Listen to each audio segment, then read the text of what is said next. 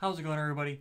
In this video, we're going to go ahead and take a look at our next routing protocol topic, which is going to be EIGRP. So we're going to dive into some of the operations and things that we're going to be taking a look at as we dive into the protocol. So let's go ahead and dive into all this stuff and get it knocked out. So I'm going to go ahead and pull up our whiteboard, and we're going to start talking about EIGRP. So EIGRP in its easiest context. So EIGRP, at the end of the day, when we talk about this, it is proprietary, right? So even though there are some informational RFCs out there and the protocol has been opened up to some extent, when you break it down to brass tacks, you really can't run this on Juniper. You can't run it on Arista. It's really just Cisco that you can run it on, right? So most of the environments that I've worked on, they run EIGRP. Simple as that. So because it's Cisco proprietary, you deal with that. Now it does scale well in a lot of different designs, and we'll take a look at exactly how that works as we move into later parts of the series. But right now, this is basically where we are at. It is a classless protocol, okay? Meaning that it supports VLSM or variable length subnet masks. It does support both manual and automatic summarization. We will take a look at both of those at a later point in time, later in the series. It is its own IP protocol. So IP protocol 88. OSPF is 89, in case anybody was concerned about that. So it leverages RTP, and this is not the real-time protocol. This is the Reliable Transport Protocol. What that means, in a nutshell, is that if I have two routers communicating back and forth, so I have R1 and I have R2, and they're communicating back and forth, that they need to make sure that if a update goes from one way or the other, that the other side knows about it. And this is where the actual communication back and forth between the devices works.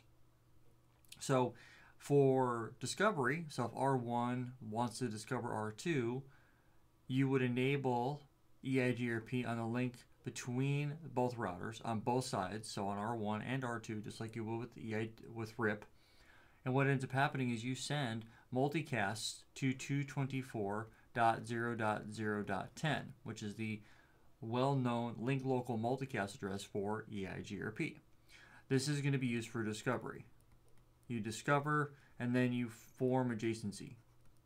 Now, once you form your adjacency, you can then move over to unicast. So now that you know who your neighbor is, you would then send unicast updates between the devices to sync your routing tables and so on and so forth.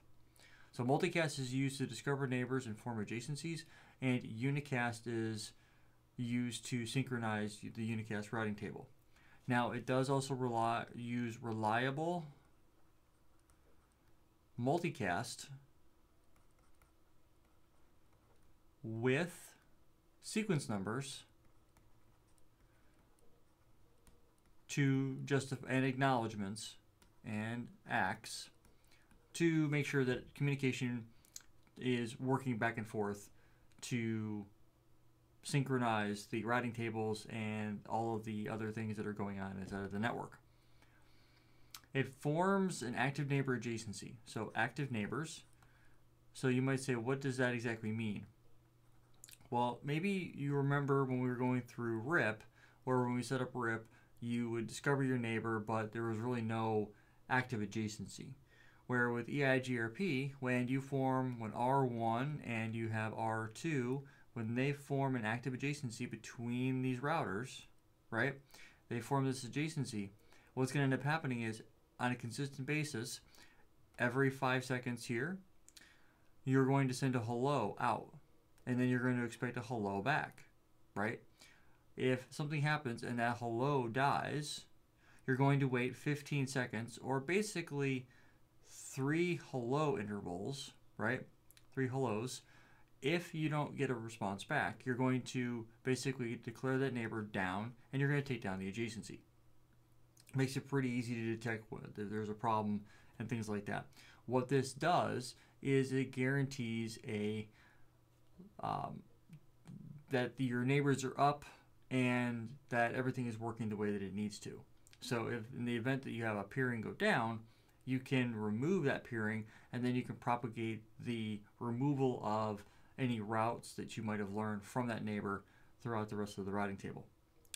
It does leverage a guaranteed, G-U-A-R-A-N-T-E, guaranteed loop-free topology. And you might say, okay, why is that important? Well, the reason why it's important, depending on the situation, is if you have R1, R2, R3, and R4, and you have something like this connected, right? Where there's no secondary path to any individual device.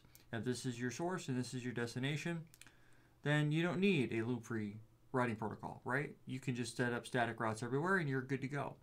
But the moment you add in this, or this, or this, now you have loops. Now you have more than one way to get to someplace.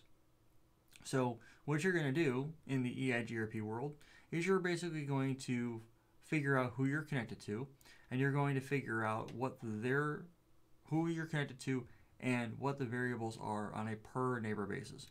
So you're basically going to say, what is the bandwidth and the delay on a per link basis? You're going to take all that information in, and then the links that give you do some calculations using the dual algorithm, the diffusing update algorithm.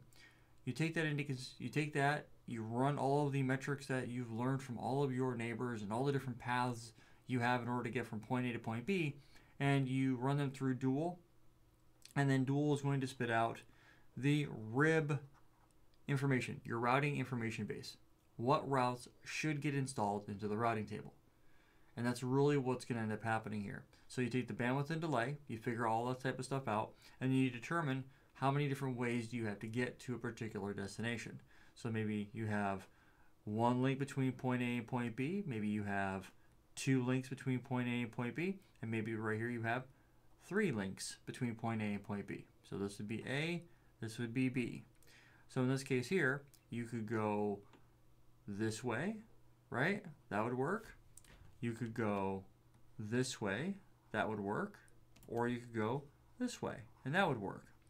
But the more links you take into consideration, the higher the end metric is going to be when you take the bandwidth and delay into consideration. We'll talk more about how EIGRP figures all that type of stuff out.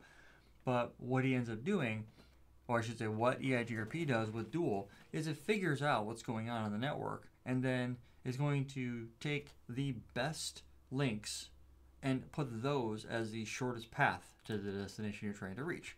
That's essentially what's trying to happen here. Now let's go ahead and continue our discussion of how all this comes into play.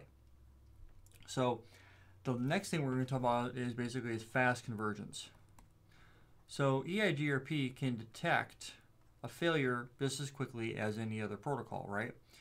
The major difference between, and this actually kind of ties off to this right here, is when a link goes down, for example. Let's say you have your number 1 link here, this is your best route. Number 2 is maybe your second best route. Maybe a third path is your third best route, right?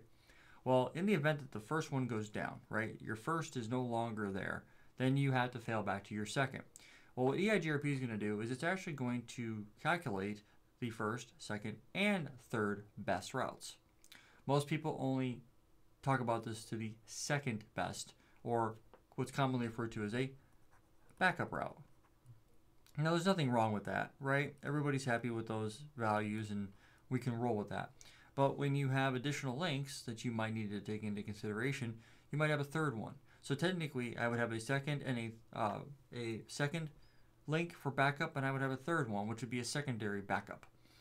Well, you have the ability of going from the first route, and then you can fail down to the second route or the backup routes. If you have other links or other paths that are maybe a little bit worse but have a higher composite metric, which is a combination of the bandwidth and delay equals your composite metric. If you take those into consideration, that's supposed to be a T and an E here. You take the composite metric and then you run that against the links here. You figure out who's got the worst links. He's obviously your worst path, so on and so forth. But what's cool is in the event that the primary link goes down, a secondary backup path has already been pre-calculated. So all you have to do is literally just inject that route into the routing table. You don't have to go out there and figure all out that stuff all over again. Now EIGRP does leverage a granular, supposed to be an N, granular metric, right? So we have our bandwidth and our delay, not bandwidth divided by delay, but it's bandwidth and delay.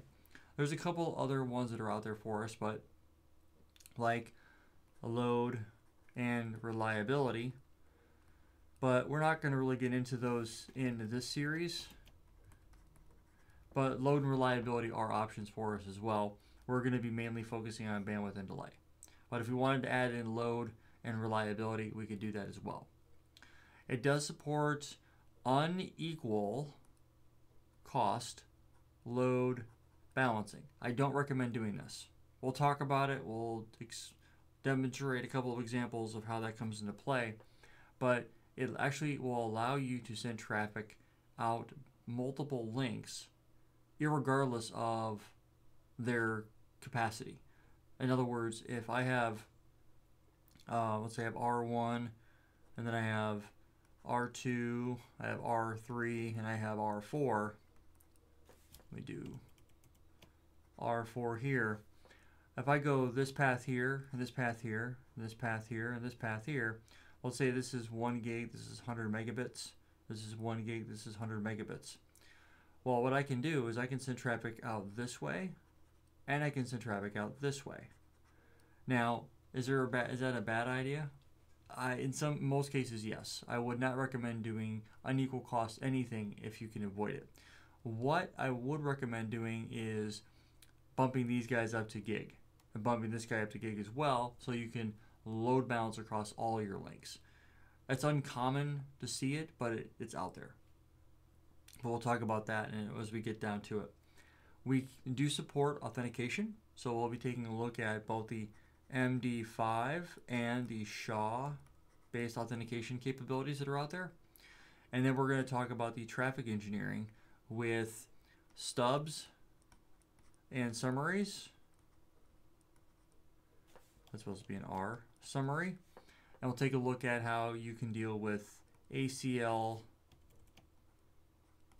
based filtering, ACL filtering,